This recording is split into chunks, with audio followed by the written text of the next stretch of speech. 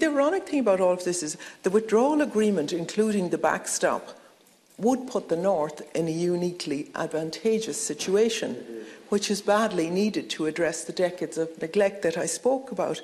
And that's why I find it really difficult to understand why people who purport to represent these people are disregarding it.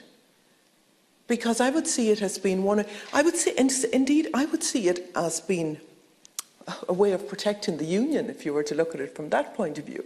Because if you have empowered people and you have people who are quite content with the situation, with the status quo as it is in the North, then the withdrawal agreement and the backstop would ensure that.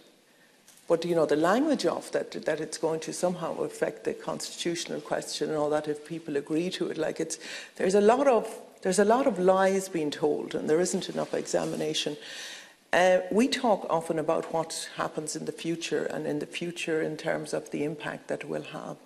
I am deeply worried about the impact that the language that's being used and that the British Prime Minister is using in his behaviour in polarising people, in polarising individuals, polarising families, polarising communities.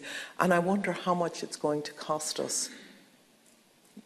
How much it's going to cost us even in terms of addressing all of that and things, and even in terms of the North, in terms of things that have been achieved under the Good Friday Agreement. But we can no longer be the pawns of the no-deal chessboard of Mr Johnson and Mr Cummings. They're playing a game. It's so obvious they're playing a game.